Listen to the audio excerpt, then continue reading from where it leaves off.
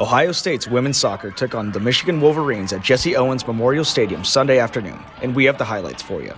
The Buckeyes and Wolverines battled back and forth in the first half, tallying a combined 17 shots, but none of them finding the back of the net, resulting in a 0-0 first half. Here's a shot opportunity from co-captain forward Kayla Fisher in the first half. She gets by the Michigan defender, but her shot carries wide left.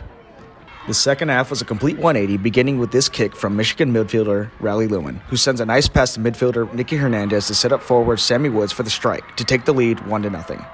The Buckeyes didn't back down. In the 65th minute, forward Kaylin Dudukovic shoots a low shot, but it was saved by Michigan goalkeeper Hillary Beal. However, the deflection allowed for forward Chloe DeLizer to equalize the game at 1-1.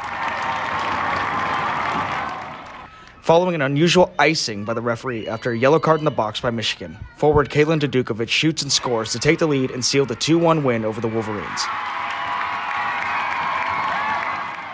Ohio State moves to 8-7-1 overall and 3-4-1 in Big Ten play, with a matchup against Wisconsin on deck in Madison next Wednesday.